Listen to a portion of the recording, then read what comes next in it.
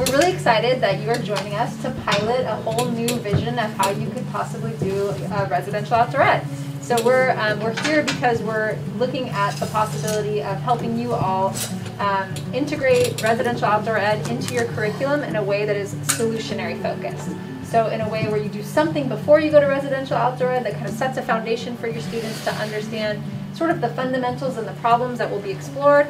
Then you're going to go to residential outdoor ed and have the amazing fun that you have while you're there, and then we're going to do something afterwards that has kids think about how to take that experience of residential outdoor ed and infuse it more into the school. Well, this is also partially informed by the naturalists who were at outdoor ed last year. So we had a full day of professional development with them where they informed us of like what they would like to see happen before outdoor ed in terms of content or just like general kind of like how kids should be thinking before they come to outdoor ed. So we took all of their all that information and worked with that to kind of massage it into everything that we've created.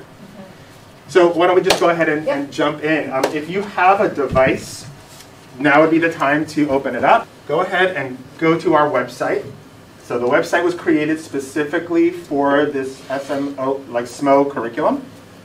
What Andrew and I are going to do today is basically walk you through all of the 10 lessons. So there are 5 lessons that come before the student's outdoor ed experience and 5 lessons that come after. We are using a project-based learning framework that we have our own spin on at the county office. We call it our solutionary project-based learning framework. You'll see a link right here, our solutionary project-based learning. So if you don't have to do it now, but if you want to learn more, it's like a 2-minute animation about like who is a solutionary, what does it need to be that? Just click on that. During the very first phase, the fundamentals, this is where kids kind of get some baseline content knowledge. So that when they get to the next phase, which is the problem cycle, they can see where things are different than where the baseline is. Like they see anomalies that way, they see problems, right? And we help them point out like, well, this is the way things are, but why is it like this? And why is this happening, right? And then from those problem cycles, and there could be multiple problem cycles, students would choose one of the problems and design a solution for that problem. And then in the end, they would reflect on that entire experience. In multiple places, you could access the lessons. Right here, on this part here, you can access the lessons like that. We group the fundamentals and problems together. Another way you can get to that is on the side, in the menu bar on the side. There's the 3 links there as well. And another way you can get to that is by like clicking on the titles. And here you also see it kind of spelled out, like what exactly takes place in each one. So this is kind of like an out-of-the-can kind of experience. If you want to just say, I'm going to do this exactly the way that it was designed, feel free to. It's all there. But something that we want to encourage also is there being flexibility built into it. If there's something you're like, I don't want to show that video, or I think there really needs to be more here, or I think there's not enough time for this piece, it's yours, right? You can take out what you want, you can add what you want. Okay, so you can see every lesson plan is going to be basically the same. There's going to be an overview. There are going to be learning objectives for that lesson. Many times, but not always, you'll see how the content standards are aligned to that lesson. In this case, there are NGSS standards or performance expectations. There are some math standards, social studies. We scroll down a little bit more. There is a box there. It says equipment, instructional resources, and materials. As you can see there, there's a link to the slide deck and then the lesson itself. So anyway, let me just show you so this is lesson 1. This is about humanity's impact on Earth's 4 spheres. So we are, in theory, 1 week before the students go to outdoor ed. So many of you might have seen this image before. Students might never have seen this particular image before, taken in 1968 by Bill Anders. Obviously he's an astronaut because he's literally taking this in space.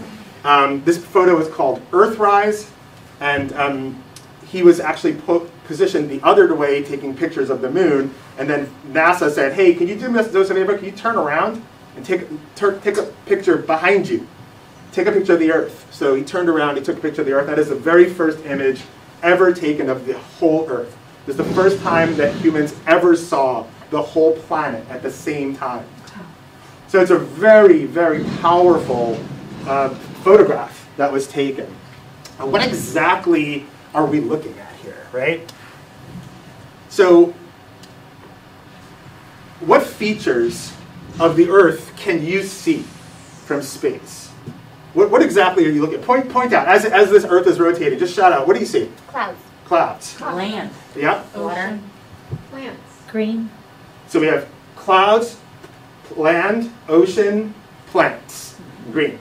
Anything else? Non-green. And non-green lands. We have green land and non-green land. Okay, great. You knocked, there it is. You just basically And white said- land.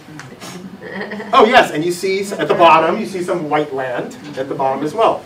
Great, so what we're actually seeing here are the four spheres that compose the Earth.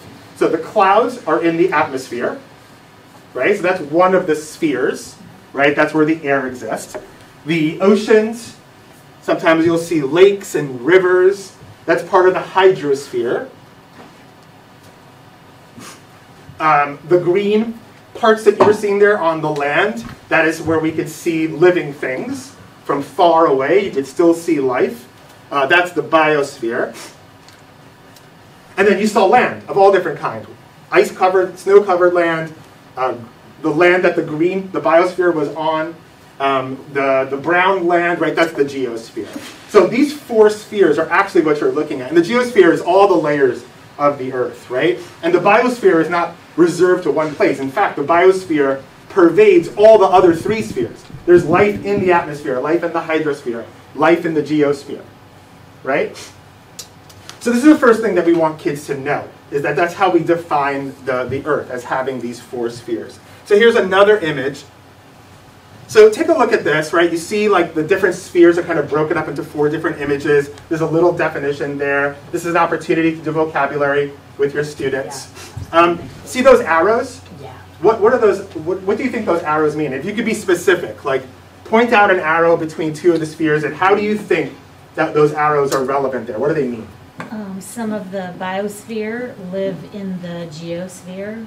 So in your soil, you have all sorts of fungus, bacteria, worms, isopods, Absolutely, absolutely. So you can see that, right? There's living things in the geosphere. There's living things in the hydrosphere. There's living things in the atmosphere, right? And you can also see them as impact.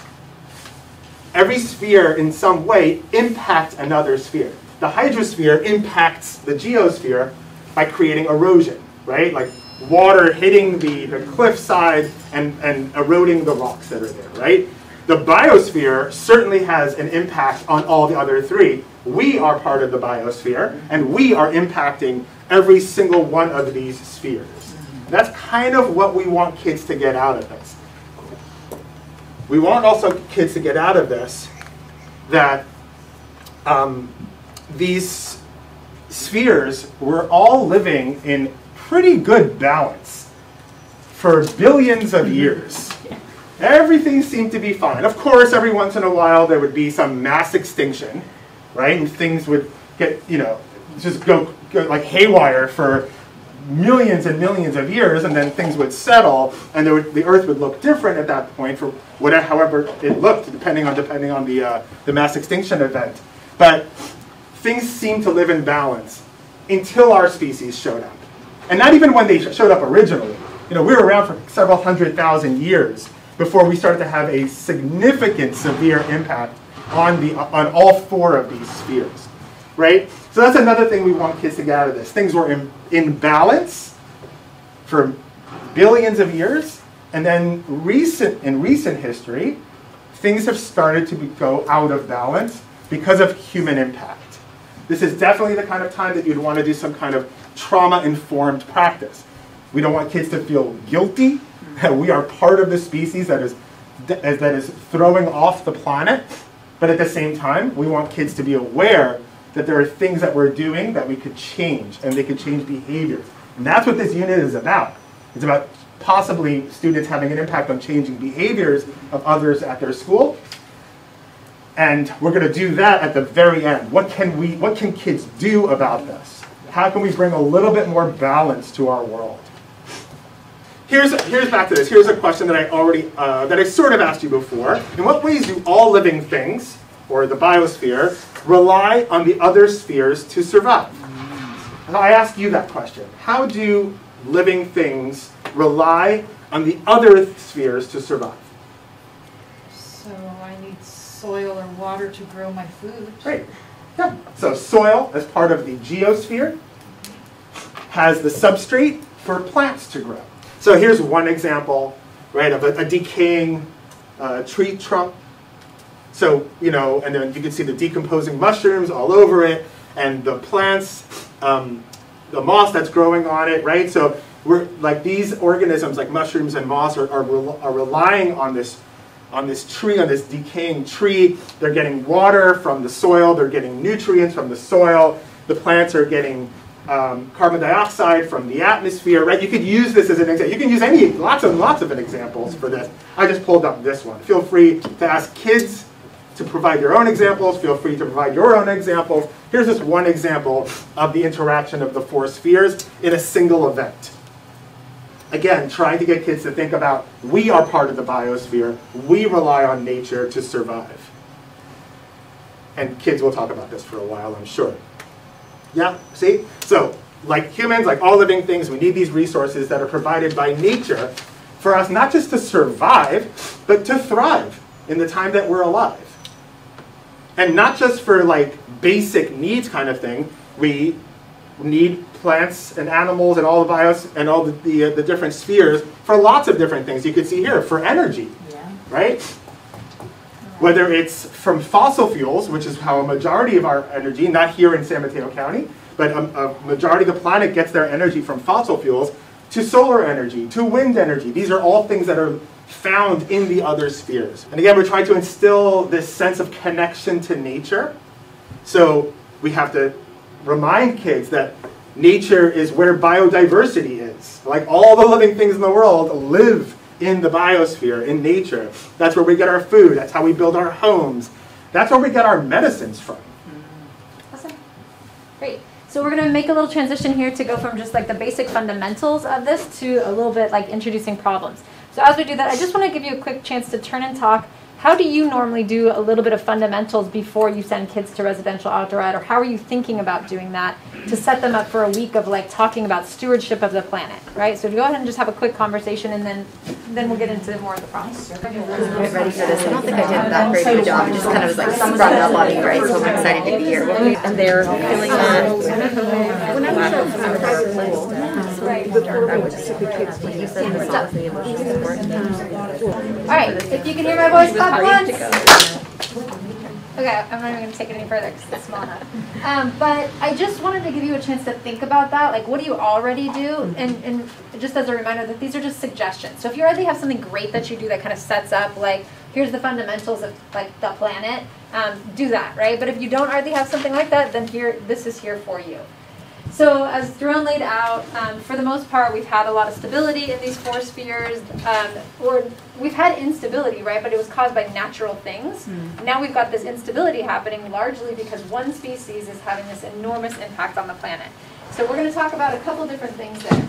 I like to frame this. I've been doing a lot of trainings in the last couple of years of really understanding that that not all humans are doing this, right? In fact, so many humans have been living for thousands of years on this planet without throwing things off into an imbalance. So when I use this language, I'll use it a lot. I'll say like non-indigenous humans, right? And so that's something that like now I'm introducing a topic. I don't know what kind of history you've done with your students or how much you've explored like Native American cultures or indigenous cultures.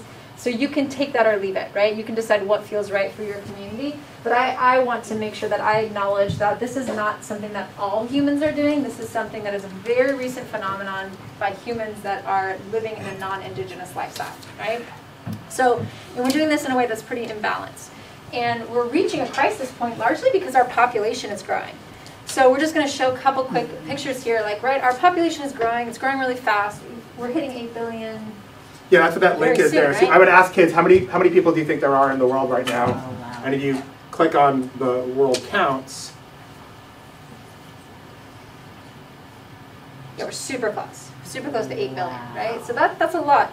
And some kids, it might be more useful to see that like over time to understand that this is very, very recent, that humans have like jumped in the billions with our human population, right? So this is 10,000 BCE over here, and we're just trucking along, just living in balance, and then we start to really creep up, and then our species just like skyrockets, right? You can talk to them about like what are some of the things that contributed to that based on where you're at in social studies, right? So they might be like, oh, we've already studied the Industrial Revolution, so we know that that's happening, or whatever, right? So there might be things that kids can share here about human population growth. This is also an opportunity for you to do math. You don't have to give them this graph, you can give them the data points. They can create the graph themselves.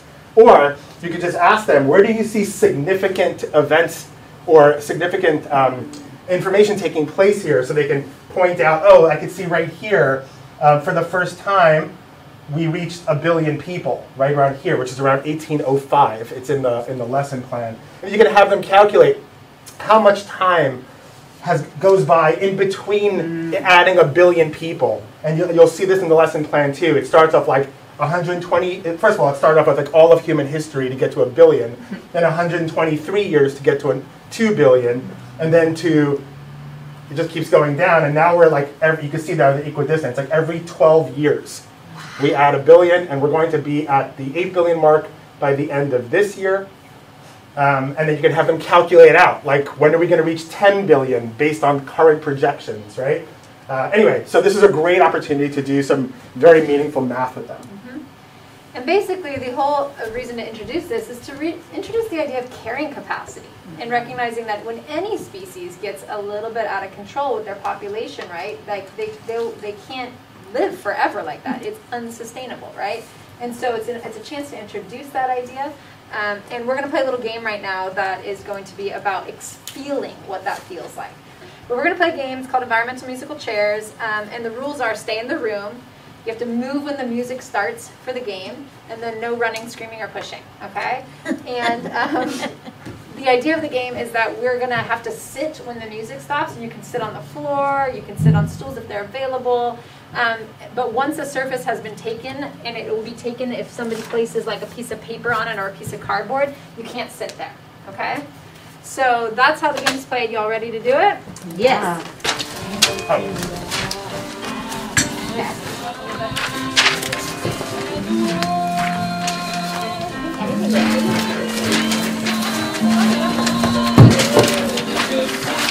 Okay, pause and have a seat.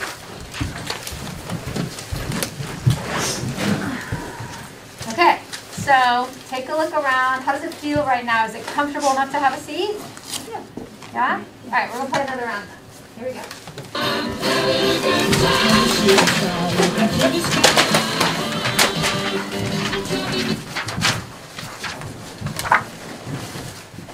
Okay, how are we feeling? Music's off. A little crowded. Getting a little more crowded? Yeah. Guess what? We're going for round 3. A lot of people.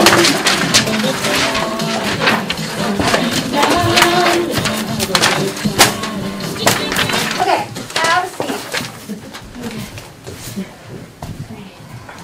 All right, so we're going to pause there because I think we're pretty full here.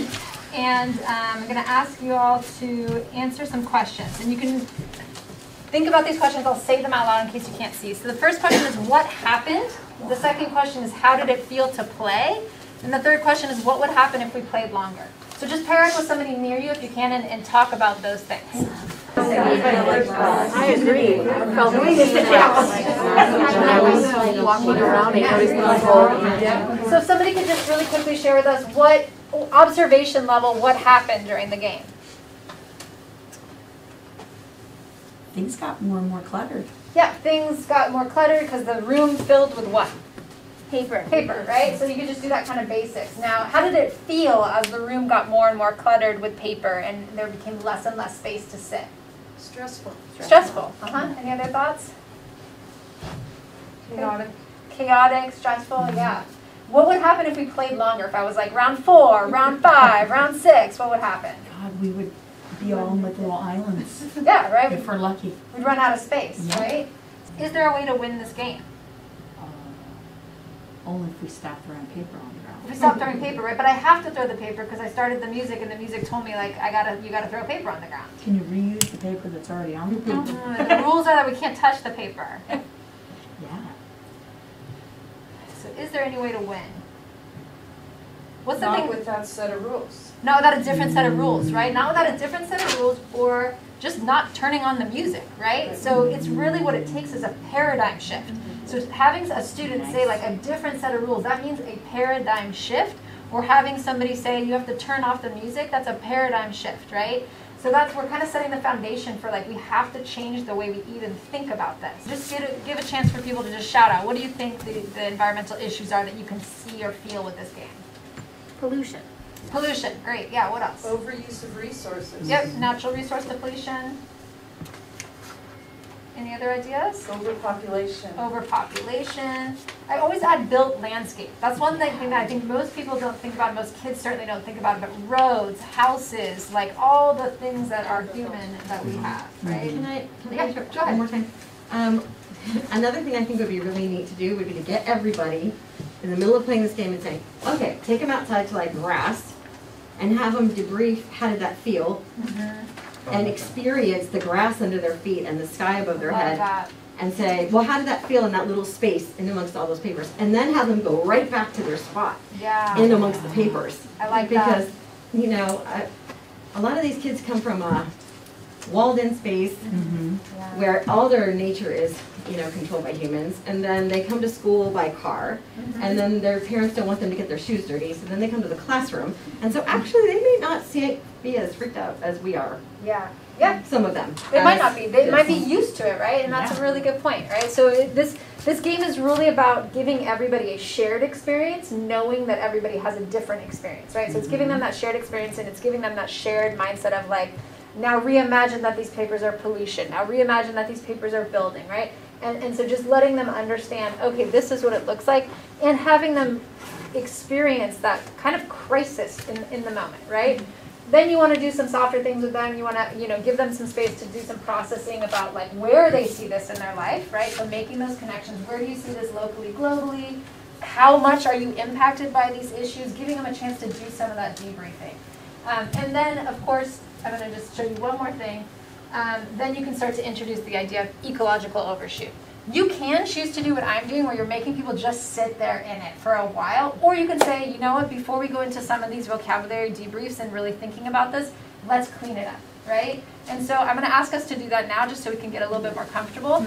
As you're cleaning it up, I want you to think about what does it feel like to clean up human impact, right? Like how does it feel to do it? How long does it take? How irritating is it? All that kind of stuff. Yeah, you can only adapt so much, right? At some point, adaptation becomes extinction. Yeah, I know. I just wanted to like lay them and overlap the lines or something. I love to give kids time to talk about that. How did it feel to clean it up, right? You can have them then talk to their partner about it. But I'm going to move us forward a little bit into just the basic concepts that you can now really put some vocabulary to our ecological overshoot. So talking about back to that idea that if we're doing all these things, at some point we're demanding more from the Earth's four spheres, then the four spheres can regenerate, right? And so we're out of balance then, if that's happening. And they'll be like, oh, we saw it. We saw the out of balance, right? Like they'll get it right away. So you could go a little further if you want an ecological footprint. You can really take that apart and explain what are the things that we are calculating with an ecological footprint. You can, if you want, you can go even further and you can talk about how many planets, if we lived exactly the way we're living today, how many planets would we need in order to sustain ourselves. So you can take them through some of this ecological footprinting concepts if you want, but I've also not done that, and it's still a good exercise, right? It's still good just to give them that pollution, built landscape. If you want to go further and you want to really go into ecological overshoot, you can really take that a lot further. And you can even have them do some ecological footprint calculations, which are in the extension slides of that lesson. But I do think the most important thing that you want to do is to give them a chance to talk about their feelings, right? So give them a chance to debrief, what feelings came up for you when we talked about human impact and ecological overshoot. What feelings came up for you as we played this game? And then ask them, give them a chance to explore their feelings, and then give them that opportunity to say, aside from us here, who else could you talk to about this? right? Because some kids are going to go home and they're going to have deeper feelings as they're home, right? Especially if they're driving past a lot of pollution and homelessness and other things on their way home. They're going to have deep feelings and they're going to have felt the crisis, right? So that's important to give them that opportunity to go further. And you can tell them that, like, by the end of all this, after residential outdoor ed, we're going to figure out how to solve this problem, right? So you're not leaving them in this, like, doom and gloom space. And then, like I said, there's a ton of different extension options. So for literacy, if you want to do reading the Lorax, that game is literally the Lorax, right? It's like the whole book, just like in a simulation. And there's a lot of other books out on the table, and there's a book list here that you can draw from. There's also research activities that you could do, like having them calculate their own ecological footprint, looking at ecological footprints of countries. And there's more research stuff, and there's more videos as well. So there's a ton of stuff there for the slide deck if you want to go a little bit further. Wow. Okay, so that's lesson 1. That's hefty. We're going to transition to lessons 2 through 4, but I'll give us just like a few minutes to turn and talk with the people at your table. Like, what from that could you see yourself doing really effectively with your students?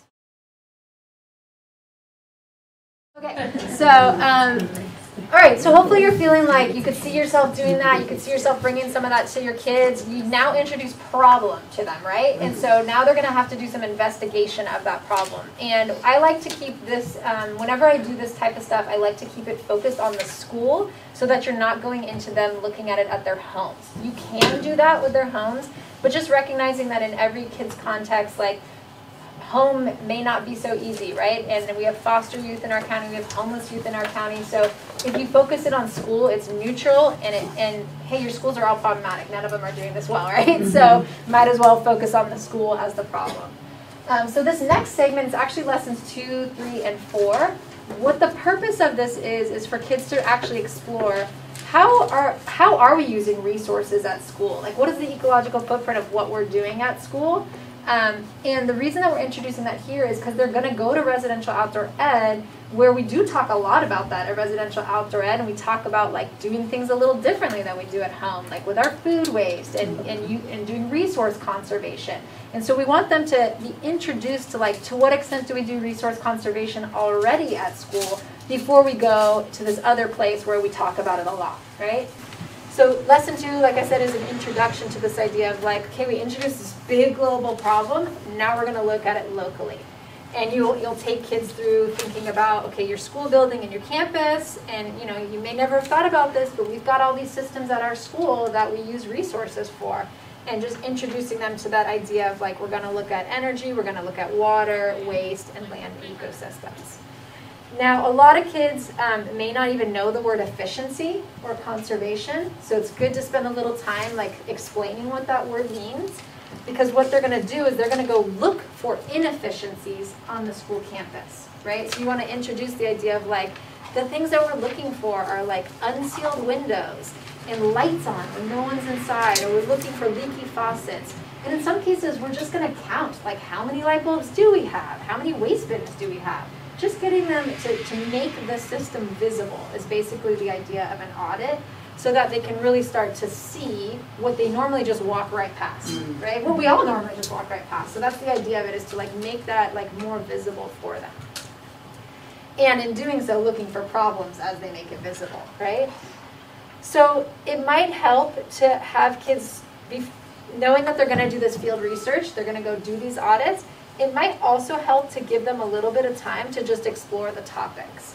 So we set this up so if you want to have your kids conduct some research just on, like, what is energy, what is water, what is waste, they can actually click on a web quest and explore that. So I'm just going to click on one to show you what's in it.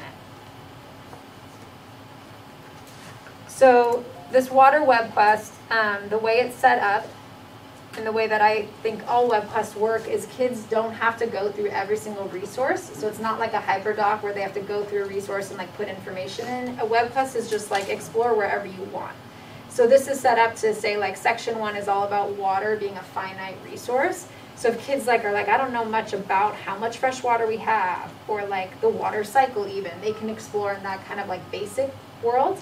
And then if they want to get more into the other problems, they can be like, well, I want to look at water pollution, right? Water contamination. or I want to look at like what's happening with climate change and water. So this is a nice resource that lets kids at whatever level they're at kind of go to where they need to go, as opposed to like everybody going through the same thing. But then, lesson 3 is doing the audit, okay? So we're going to jump to that, and we're going to actually experience it a little bit. So we'll pass these out. We're going to pass out a packet of all the different audits, just so you can flip through them and understand what kind of things the kids are going to go out and do when they do an on-campus field trip. I just wanted to remind you, like, some of this, you might think, like, oh, that's too much for our building, that would be impossible, so on and so forth. So be mindful of that as you're looking through the water, like all 4 audits are stapled together, right? So as you're looking through it, think about your own campus, think about your own classroom, and like what can be done, what do you think is going to be very difficult to be done? And just, you know, you have it in your head, you can cross it out, you can make some notes for yourself. Everything's a Google Doc, so you can just make a copy and adapt it to how you want it, okay? A lot of times what I have the kids do with a web class is I'll say like, write down 5 things that, 5 facts, write down 3 things that surprised you, and write down like 2 questions or something, so that it's like pretty simple, and then I'll give them time to like discuss that. Yeah. And then you can say for this preparation part, you can say like, go back to what you learned in your web class and see if you can like answer some of that preparation part. Yeah, that's good. I think it's, and I'll say this as well, we made the suggestion that you put kids in groups, so there's 4 topics, and then within each audit, there's different sections. So if you break your kids into, you know, however many groups, and then have them do just a piece of each audit, that might work best. But in each audit, there's something called audit preparation. They should do that together as a group, right? So I'm going to just really quickly show us the energy one. So you tell your group to talk about what kind of things require energy at our school, right? And that's just like a brainstorm for them, and they could fill in the spaces. So let's just do that really quick. What kind of things require energy here? Lights, projector, computer. Yeah, you could say like appliances, like you could throw all those things into the appliance category. So you can say like you could say, oh, there's thermostats on the wall. What are those thermostats for, right? And it's like heating and cooling. Now, some kids might be pretty savvy, and they'll be like, oh, well, the faucet over there has hot water, and so we have to heat the water, right? And so that's a good one to just note that, yeah, that does take energy, right? And some other kid might be like, oh, we have to pump the water, right? And so you could say like, yeah, pumping the water, like all that stuff takes energy. So that's the energy, like basic prep. There is some content here that we actually even changed on the drive-in, like looking at it, it says like what utility company you use. Like everybody in San Mateo County uses PG&E, so I just changed that and I wrote like everybody uses PG&E, and we all use Peninsula Clean Energy, so they don't need to go investigating too far on that. Something that you flip the page to section 1 where it says lighting. So the reason it says to like count all the bulbs and get a sense of it is just so that they understand like the bigger footprint, right? So right now if you were to take kids through this, you'd be like, count how many bulbs are in this room, right?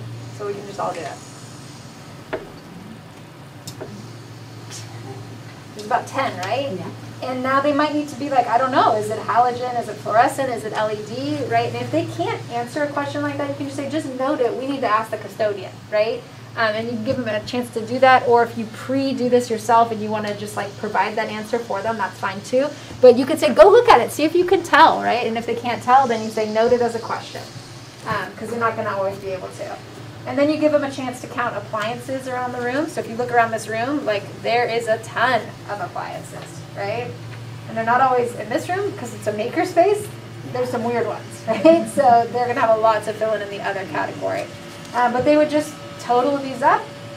Now, it says over here, like, note the number of appliances with an Energy Star label. So I'm going to ask you to get up and see if you can find an Energy Star label on any of the appliances. Anybody find one yet? She found one. Oh, okay. So there's an Energy Star label over there. So that might be a chance to work with that group and say, like, okay, what does this mean? What's this label mean, right? And, like, walking them through that. That's an efficiency label. That's saying that that appliance is efficient. Again, this is all happening in a group. So you as a teacher are going to have like a group doing energy, another group doing water, another group doing waste. So it might be good to do this yourself in your own classroom first, so you have some like idea of like what is going on in your own classroom. And you're welcome to have the audit just stop at your classroom and then have the kids like count how many classrooms there are and just be like, okay, that's what our school has. Or if you have the time and your kids are like Motivated? motivated and also quiet enough, they could go do some of this around the rest of the school, right? So for the water one, you'll see that it asks kids, like, same kind of preparation, where do we get our water source? And our water is sourced very differently depending on the district you're in. So that is you're gonna actually have to have them do some research, and they'll have to ask a custodian, or they'll have to look at a map. But the next piece is about like the actual use. So the second page of the water audit asks them to like look at where water is being used. So we happen to have a sink in this classroom, right? So they could note that there's a sink in the classroom, but you'll probably have to have kids go like to the bathroom, right? And go into the bathroom and take a look. So let's go do it. So before we go in here, I'm just going to note that it says for the bathroom, it asks them to count the amount of toilets and urinals, so that's a good one. It's going to ask things like, do they have a water saving feature? So it says like only one person in the bathroom at a time, so I'll just take a couple of you in. But it's good for them to note when they flush it, like how it flushes. This is just like an anecdotal story, but I was going for green business certification at a school I taught at, and all the toilets said that they were low flush. And so when we were being audited by the city, they came in and the guy flushed it and he's like, that's not a low flush toilet. I was like, yeah, it is. It says it right on it. And he said, flush it. How long does it take to flush? It took 13 seconds to flush. He's like, a low flush toilet takes 3 seconds. So you could have your kids do something like that. Flush the toilet and count how many seconds it takes for the water to fill back up. If it takes longer than 3, it's not a low flush toilet. And what I found out is that my facilities manager put all the old parts in to the toilets because he was having so many clogs, and he was like, I know how to deal with this, we'll just go back to the old flushing system. But that of course was wasting a lot of water, right? So we just had to go and fix the pipes, the sewer pipes. And I would just say, like, don't worry if the kids, it's not totally accurate and perfect, right? The idea is just that they're going and making the school visible. It's not like, oh, you were off in your toilet count by 1 toilet. It's okay, right? Like, no big deal. But it's 5 toilets off. Then now we're getting serious. Right now they're just doing a terrible job. So another thing is the waste part. So the school campus waste audit. I definitely recommend in here, it asks the kids to go to all the different places. So not just the classroom, but also the cafeteria and also the outdoor spaces. So I'm going to just ask you really quickly, do you see any signs of waste bins out here? A couple over there, right? Are you obviously what waste you're supposed to put in that? No. So they're unlabeled bins. It's totally not obvious. And so that's stuff that you can ask your kids to do in this. Do you guys see any litter anywhere, or is it pretty clean? It's pretty clean, right? So you can they're going to be asked to make those types of observations. So this was like lessons 2, 3, and then 4 is them putting it all together and sharing it with their classmates. So we have some tools available for them to share the analysis of it. You don't want them sharing every little detail. Those are going to be the most boring presentations on earth, right? But you do want them to be like, the most interesting thing we found was that like there's 10 leaky faucets, or the most interesting thing we found is like, you know, that all of our waste bins are like improperly labeled. So it gives them a chance to just like say what was like the most interesting stuff, what's the big analysis to take away that your classmates should know about. Awesome. I do recommend before you teach this lesson that you do some of the audit yourself of just about as long as we took, like gazing around at hoses and downspouts and water fountains so that you feel comfortable answering those questions as best as possible. And I also recommend you give a custodian a heads up that this is happening, you know, especially if your custodians don't speak English very well, like making sure that there's somebody that could translate or something like that, just so that they get to share their knowledge still and that they are able to be a part of it. Okay. So we just finished up lessons 1 through 4. I just wanted to pause and see, do people have any questions about 1 through 4, specifically also about like the audits or the web quests, or any comments, any clarifications? So, Yeah. after the audit, I'm seeing my students give a presentation to our class, but I also see my students doing a presentation at some point to our PTO. Yeah, that's great. Or even the school board. When they have a larger purpose or a goal in mind for what they would like to see change. Yep.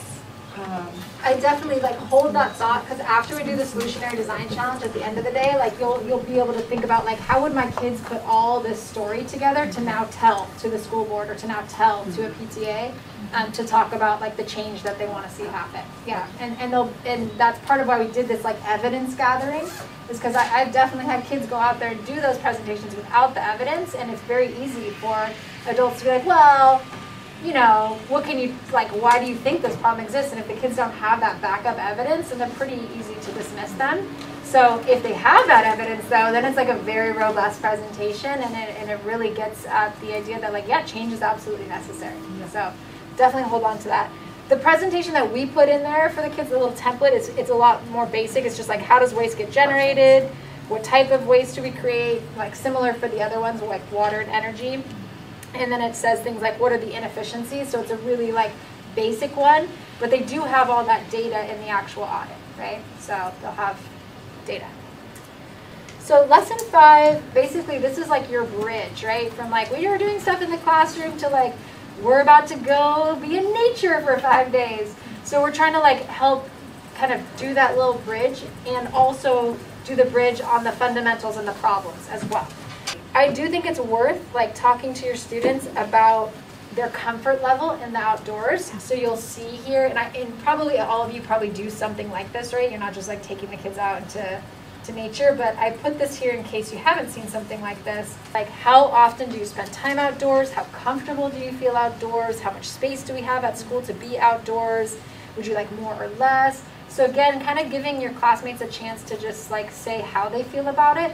And also your classmates a chance to hear each other talk about it, right? Because there are going to be some kids who are super into that experience, and other kids are going to be like, I don't spend a lot of time outdoors at all. This book, Fatima's Great Outdoors, is about a family who's never been camping before, and just their experience of that, and what it's like. So if you have a lot of kids in your class who are like on the very mild side and are like, I don't spend a lot of time out there, might be good to read a book as a class, just to like, you know, ground them in like, this is where we're headed. Okay, so the other part of this lesson that I think is important, we kind of framed it a little bit earlier talking about Indigenous knowledge, is to let kids know that like where we're about to go at this residential outdoor ed place is grounded in ideas that come from Indigenous knowledge and Indigenous wisdom. So bringing back that like there are humans already who live in a way that's very connected to the planet, and just giving them a chance to like think about that. So this segment is very quick if you feel like you haven't done a lot with students, or you could really extend this with books and literature and go a lot further. But basically, Indigenous wisdom, what this boils down to is a pretty strong understanding of systems and systems thinking and circular cause and effect. And if I do this to the planet, at some point it's going to come right back and hit me, right? Most humans, so I always say like indigenous populations is 5% of the world's population. 95% of the world like doesn't usually think that way, right? 95% of the human population doesn't have like on their mind all the time that circular cause and effect. But at residential outdoor ed, when you go, like that's a big part of it, right? It's that constant like conservation, what we do to the planet comes back to us. And so laying a little foundation for that and giving your students some vocabulary and tools will be very helpful. So we're going to go play one more game outside that really builds the vocabulary and tools of a systems thinker.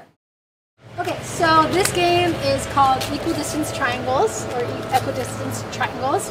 And the objective of the game is to have our group like eventually reach balance. And the way that the game is played is that you are going to pick 2 different numbers, and you're going to remain equal distance between those 2 numbers. So for example, if I picked number, if you guys could just hold your numbers up real quick.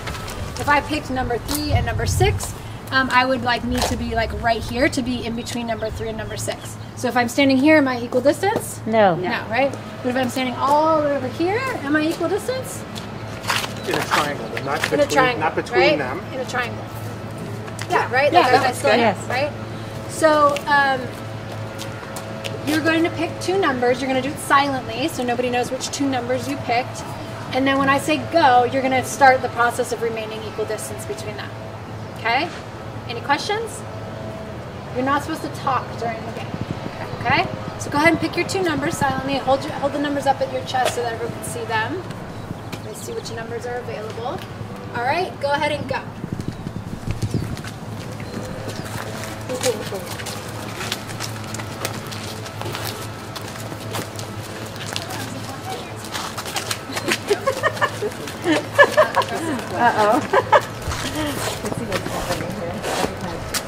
Alright, this is pretty good. Alright, we're going to hold on to your number. We're going to go inside and debrief it with a board. I should have brought it outside. But go ahead and we're going to come inside, bring your numbers with you.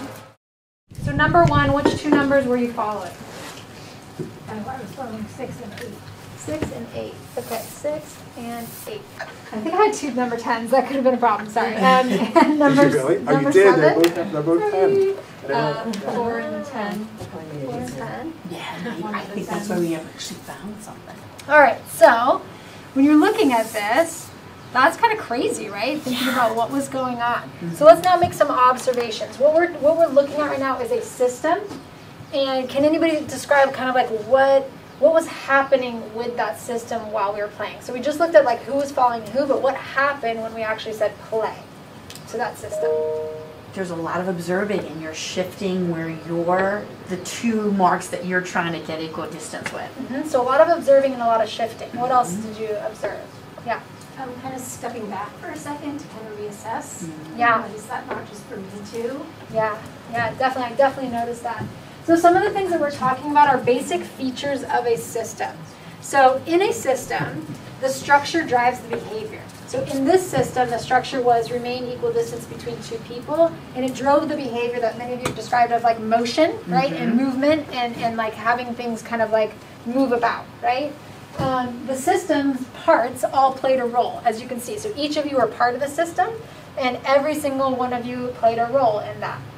And the system's parts are interdependent, right? If one part moved, everything else started to move. And some of you saw that kind of like delay at the very end. It was like a little bit of shuffling, like it never quite reached like complete static, right? In this system, we noticed that some numbers had more leverage than others, right? So if more numbers were following that number, then it had more leverage on the system. So for example, let's see, number 6, a lot of people pick number 6. If number 6 had just taken off running, right, what would have happened to our system? Oh my God, that would be hysterical. I like that. All of a sudden it would have been like, no, because that number had a lot of leverage over the system. And again, I'm sorry about the double 10. That's not intentional at all. I observed as somebody watching it that the system changed over time, right? We started in a perfect circle and then we kind of ended in like an awkward blob with like things in the middle. And that's because there's some delay in the system as we're moving, right? But that's also just because of the structure. The structure was equal distance triangles, right? So that kind of forced it to be in a certain way. Now, to some degree, systems have boundaries. Was there an actual boundary imposed on this game? The tables kind of limited us. The tables, right? So it's just like where we played, kind of. I noticed that. Like I've played it in a larger grassy field, and the system usually gets bigger and bigger, as opposed to smaller and smaller. But it also teaches you about the idea that most systems have boundaries. Of course, our universe is a system, right? So if you really get into a debate with kids about whether or not the universe has boundaries, you could say, like, that's undetermined, right? Like, that's it. But otherwise, most systems have some boundaries. So giving kids some of this language can be useful because we're talking about systems all the time, right? We talked about the planet as a system. We talked about how these 4 spheres are systems, right? Like, that's a good for them to get a little bit of this language. And you can bring it back to lesson 1 if you want. Like you could say, like, what are some of the parts and variables of, you know, the planet that we talked about? And like the parts would be like the hydrosphere, the atmosphere, right? So you can start to bring some of that language back for them so that they can start to like have that. And you could say, what were some of the changes we talked about over time in our planetary system? And they would be like, oh, the population growth, right? Like that was a change over time. And you can talk about some of the, that some parts have more leverage, right? Like right now, the whole unit is designed around this idea that humans are having too much impact on the planet. So we have too much leverage right now. And so all of that will help them kind of have some vocabulary for what we've been talking about. So I'm going to give you one other activity, which is these habits of a systems thinker, cards. But this takes it just a little bit further with your students to think about what are some of the habits that a systems thinker uses when they think about the world. So I'm going to give you a couple minutes to just sift through these with the people at your table and talk about the habits that you feel like you use pretty regularly, and then the habits that you feel like you could strengthen to strengthen your systems thinking skills. Okay, so I'm going to just pause you for a second and say, like, you don't necessarily, like, I'm just showing you this. You don't have to do this with your kids, and you could just show them a couple of these, right? But the idea is just to expose them to that vocabulary and that, like, that understanding of, like, there's a whole way of thinking, and it has, like, patterns of how you think. I personally, and Allison, you can tell me what you think about this. I think, like, at Outdoor Ed, the systems thinking that they do the most there definitely seeks to understand big picture. I think there's a lot of circular cause and effect, right? Like, I think that that's explored really big there. I think short-term and long-term unintended consequences of actions comes up, you know? I definitely feel like recognizing that a system structure generates its behavior. So there's a lot of talk about, like, you know, we designed the Cobb house a certain way. We've got this garden, like, we've got these rain barrels, there's solar panels, like, there's a lot of that there. Mm-hmm. And then I'd say the whole week is about changing perspective to increase our understanding, right? What we just did was the academic understanding of systems. What we're going to do now is more of that, like, I'm going to say use the word spiritual, like more of that, like, connection, but like feeling connection with nature. So this is an opportunity for kids to, like, okay, we just got some tools, we've been talking about this a lot, but now I want you to, like, go out and actually, like, put feelings to what we're talking about. So we're going to give you a chance to just walk around outside and make some observations as you're walking about nature, about some of these systems ideas if you want. And then really be thinking about, like, as you do it, what's your relationship with nature? So how connected do you feel to nature, or disconnected do you feel to nature? You can think about how easy or hard it is for you to get access to nature in your own life. Like, is it easy? Is it hard? Think about it in your school life as well as your classroom, like, situated by nature. Is it really hard to get to it? What type of activities do you do with families and friends outside in nature or not? And then you can also think about what observations do you make during the walk that have to do with these new systems ideas. And you're welcome to, like, head out behind this area if you want, go into the field. But at the end of it, if you can pick one little tiny piece of nature, like a twig, rock, bark, leaf, whatever it is, without hurting nature, bring one thing back, and we're just going to talk about how that thing is a symbol of your relationship to nature. Okay? So you all feel comfortable doing that? Okay, so go for it. Make it about 5 minutes. Come on back after that, and we'll have a discussion.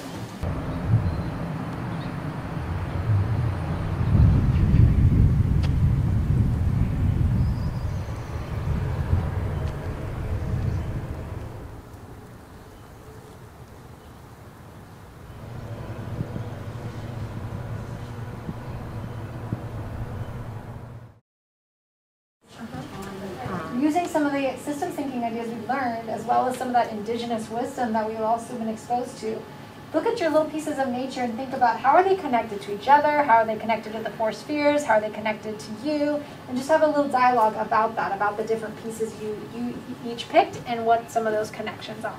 Okay? The structure determines the flower, right? Like we're thinking about flowering plants. I didn't even know. Okay. So that, I think, is a good way to end lesson 5, because it actually brings them back to lesson 1, right? So this is your check for understanding moment. Like, did you get it? Can you apply some of what we've been talking about, right? So that's why I put that in there, is to have that kind of moment. I would probably do something like this. Like, I would probably actually, like, sit in a circle even and, like, have as many kids as possible to share. Like, just trying to make sure that you've really checked their understanding and that they're able to use, like, they're able to say something about the four spheres, or they're able to say something about systems, right? So that you're making sure that all your kids are going to walk out of that with some understanding. Does that make sense to folks? And you might, there's a lot of other ways that you might do it, but those are just some of the thoughts I had as we put that last little piece into this, is like, we needed a check for understanding moment. You might also have kids do a write on it, like a journal write. You might also have kids do a diagram even to show that they understood, like, oh, here are some of the connections that we're making, right? Like, that could be really fun. So totally up to you. This was just like a quicker discussion version of, like, getting the check for understanding. Okay, so the last thought that we have here then is would be like, okay, now we're going to outdoor ed, right? Now it's time for outdoor ed. So we're gonna have you at lunchtime. It's gonna be about 35 minutes for lunch. But we're gonna ask you to spend at least like the first 10 or so minutes of it structured with discussing in table groups outside. If you just want to like get your lunch and grab and sit somewhere. Just discuss what are some of your favorite parts of outdoor ed and what are some of the eco-friendly aspects you remember about outdoor ed. Okay, so that's it, and then you have like the full 35 minutes, or you have the 25 minutes after that to just do your own thing. So can you explain some of these things to me, because I haven't been to outdoor ed wrapped up like 20 years. Dead friend. And so. We're pretending like lunch was outdoor ed. We talked about like the highlights of it, so maybe kind of even put you back in that kind of frame of mind, like, remembering outdoor ed, what it felt like to be there. Let me ask you, what were some of the second question that we put up on the slide was, what were some of the eco-friendly aspects that you remember about outdoor ed? So if you could share like a couple. Like what are some of those eco-friendly things that you would, or the kids would experience, or you experience at outdoor ed? Zero Ort. Say it again? Zero Ort, I think I'm pronouncing that Yeah, right. or No food waste. No food waste. That's right. Yeah. And what do they do with the food? It gets tracked every week, and they try to not take more than they're going to eat. And so the shared food can go back to the kitchen. That's like not been on their plate. So each group with each counselor, cabin counselor tries to make sure that they're not just wasting food. So yeah, take Great. as much as you'll actually eat, not waste. How they teach the kids how to organize the food and like what goes in what bin and why it goes in what bin, and they'll kind of like they'll do demonstration. Okay, here's what goes in your green bin, here's what goes in your white bin, and so the kids are trained to do that and they know how to do that, and I think that's great. There's a lot that's different about outdoor ed, about the way they live their lives there, and they have to learn that really quickly to be successful in outdoor ed and to mesh with the lifestyle that they're learning about there. And then think about this, and then they come back to their school, right? So now they're seeing systems that are completely different. And that's what lessons 6 through 10 is all about. It's reflecting on their experience in outdoor ed, thinking about the audits that they conducted before outdoor ed, and thinking about something that they learned in outdoor ed where they can bring that back to their school and try to get others, whether it's in their classroom, whether it's school-wide, students and teachers, to make some type of change.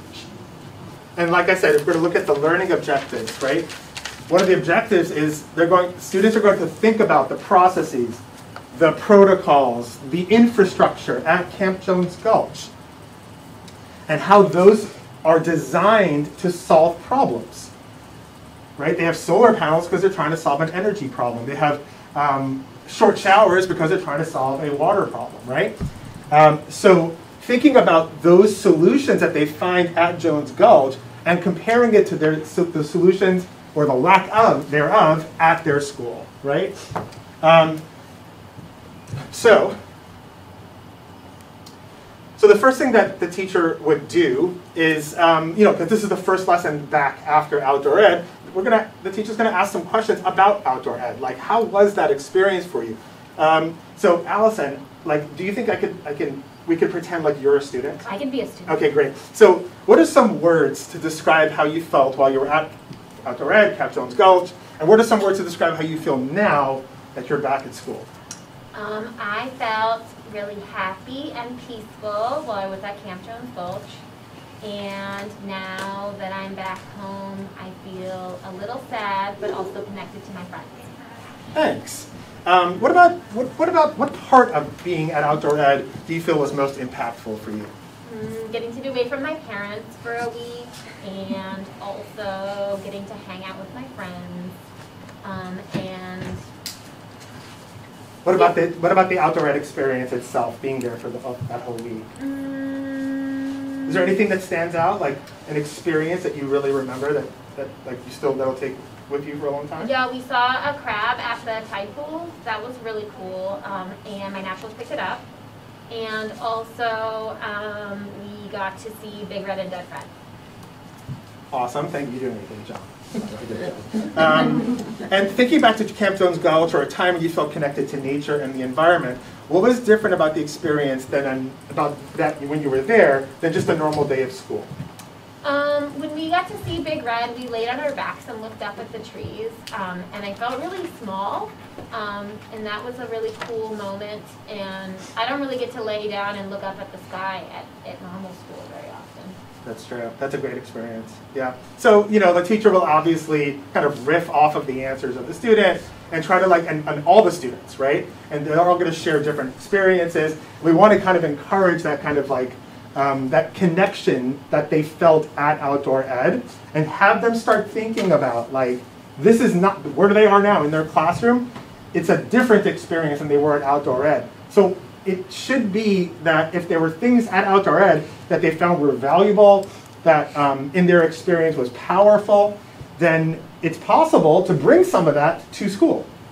It's not that we can only have this experience for 4 days or whatever, and for your entire K through 12 experience, right? There's ways that we can help bring a little bit of that back to school, and it'll make them feel powerful if they can do that, right?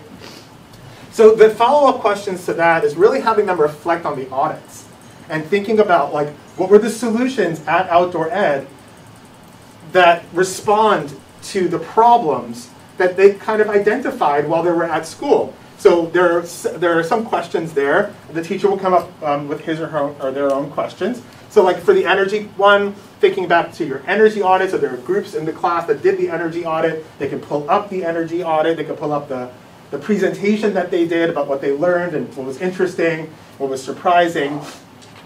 And thinking about how was energy handled differently at Camp Jones Gulch than it is in our school. So they might say something about the solar panels. They might say something about the little signs that say, don't forget to turn off the lights, or whatever it is. And they'll do that similar thing for water, for waste, and for land. And they'll really start deeply reflecting on the differences between their school and Outdoor Ed for those 4 things, which they now have a lot of knowledge and experience with, right? Because they literally kind of did an audit of their school. So they really are deeply connected to those concepts and saw things that were quite different during their experiences. So the teacher can define what does it mean to be a solutionary, watch the video about being a solutionary. There are some books there. You have one, right? And then the teacher is going to introduce this idea of the design challenge. And let me just say to you, the idea of the design challenge is the students are going to, so you could do it however you want in terms of the grouping of students. The kids that did the energy audit would focus on energy. The kids who did the water audit would focus on water. Or kids might want to mix it up. They're really passionate about something that they didn't do in their audit. And they're like, well, I did energy, but I really want to focus on finding a solution for water, right? And what the kids are going to do is they're going to do one of 2 campaigns. They're going to create the campaign. It's not incumbent upon them to actually implement the campaign in the school. That's up to the teacher. That's up to the principal. Depends. There's a lot of constraints for it. Is there amount of time for this? There's a lot to think through this. But the design challenge itself will be for the students to design one of 2 types of campaigns. One is an advocacy campaign, which is bringing a physical change to their school. What kind of a physical change could kids advocate for in their schools to make it a little bit more like Outdoor Ed? It could take some space that's not really being used. It's a little bit of a weed patch, and they could put some native plants in there. There you go. Physical change, exactly. Creating posters to remind every room having please shut off the lights poster. So that we would consider for this is a behavioral change. So that's the second kind. So totally, the posters would be there to what we call that an action campaign. So we're trying to create behavioral changes in the school. So for example, turn off the lights if there's nobody in the room. We're going to spend the next hour where you and your group, so let's just say the people that you're literally sitting with, are going to create either an advocacy campaign or an action campaign. We call it a school impact design challenge. Okay? And this starts lesson 7. 7, 8, and 9, we combine them together because this is really going to, like, the amount of time for each, for these 3 lessons is going to change depending on whatever the teacher wants to do, however the teacher wants to allocate that time. So I think it'd be great if you can open up that document. So we're on the website, lesson 7, 8, 9. And you'll see the second document there. It says School Impact Design Challenge. It'll force you to make a copy. In the lesson plan, it's very specific about, like, now you're at section 1, step 1. Section 3, step 4, right? It's just like it times everything out. But again, there's flexibility built into that, so it's really about whatever the teacher wants to do. So the first thing that the teacher is going to do is to form groups. And they're all centered around those 4 areas that were done for the audits: energy, water, waste, and land use. Kids are going to sit together in those small groups. We prefer at no more than 3. No more than 3 kids in a group. We found, and especially in science, like 3 is like max, right? The kids are going to list, so the kids get this document, by the way, right? They're going to list their names, and they're going to choose their roles just for the first couple of steps. There's going to be one student who's the facilitator, who's going to be asking the questions. There's going to be one kid who's going to be recording, so the recorder, and one of the children are going to be the auditor, which means they're going to be using the audit from before. So if this group has chosen energy, let's say that you're doing energy, then you'll pull up the energy audit that you've done. Or if you didn't do the energy audit, you did water before, and you're doing energy now, you're going to have to ask one of the other students for their energy audit, right? So they have the data that they're going to be able to use to support their campaign.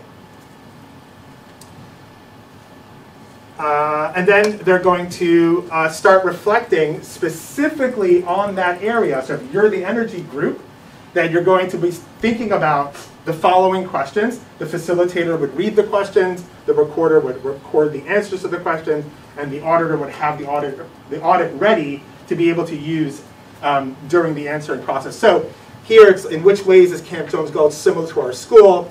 Did anything surprise our group in terms of these similarities? If so, what? Did our group learn anything new? So you're talking about the similarities between Camp Jones Gulch and your school, then talking about the differences, right? And then they start brainstorming. Let's think about those things that we just learned about the similarities and differences, and we're just going to talk about the differences now, because obviously our school is different than Camp Jones Gulch in some way, and they're going to start thinking about what possible physical change could we bring to our school, or what type of behavioral change could we bring to our school. And they're going to brainstorm, they would fill in these areas here about the different possibilities for both. I know this is a lot, but it's all in the document, so I'm just kind of moving through it. And then they're going to make a decision. Like, what are the benefits of doing an advocacy campaign? What are the benefits of doing an action campaign? And which one do we want to do? And they're going to pick that campaign. They're going to say it right here, advocacy or action. They're going to describe it. Oh, we want an action campaign for water conservation, or for energy, like, turning lights off, or for whatever it is. They'll title their campaign, and then they'll get working. Okay? So that's what I'm going to ask you to do right now. You're going to go through this process, obviously much more quickly than the kids would. I would like to see us do something that's simple, that is easy to implement. I'm very open. On any grade. We do have some gardens. Food doesn't have to come after our schedule.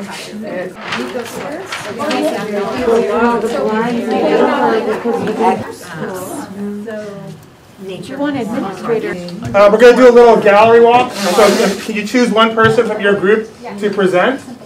So we chose land use because we both didn't really feel like we would choose that, so that's why we chose it. And so at my school, there are, around the border, there's trees that are not really used. These are mulberry trees all along here, and then these are eucalyptus all along here. And we were thinking about, could we create a trail, kind of like a nature trail that kind of meandered along here and along all the way through to here. And then there's a big grove of eucalyptus right here.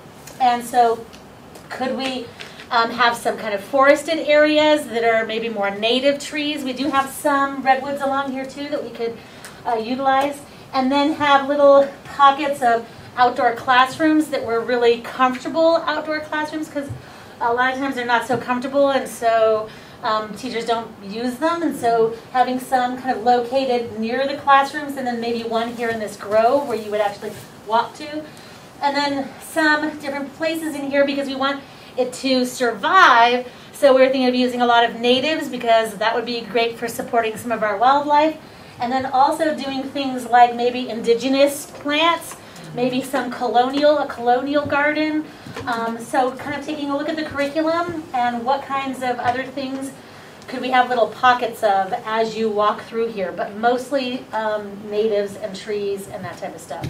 Ours is an action plan for turning out the lights, and that's our prototype. We want to put posters up around the school, as well as little cards, reminder cards that encourage people to remember to turn out the lights.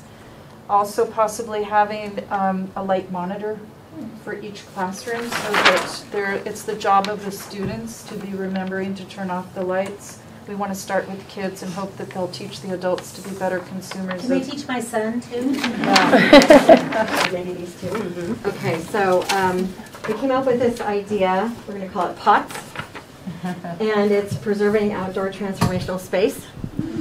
And it's an advocacy plan for our elementary school to create POTS for every single classroom to fundraise for them, to make sure that they're given a pot with enough soil that they can then, as a class, decide what they're going to plant, and ask them to choose plants that are companion plants, like a native plant, like marigolds or some other things more native to the environment, to pair with a fruit or vegetable plant. So each grade level gets that experience of raising a companion plant, seeing how it grows and how it survives. Kind of use this kind of unused space at our school and try to transform it into a greener space, or a space that we could utilize.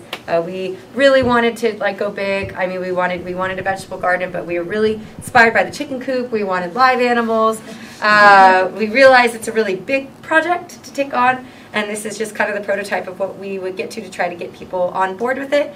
And then we would obviously have to convince people higher up to give us the money to help us with that, and we'll need lots of volunteers and lots of time.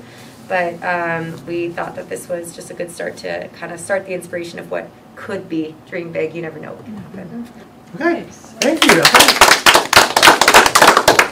There's a protocol within the lesson itself that the students would get feedback from other student groups and then go back and then incorporate that feedback into their prototypes, and then have a final prototype which they would present. There's a step that we didn't do here.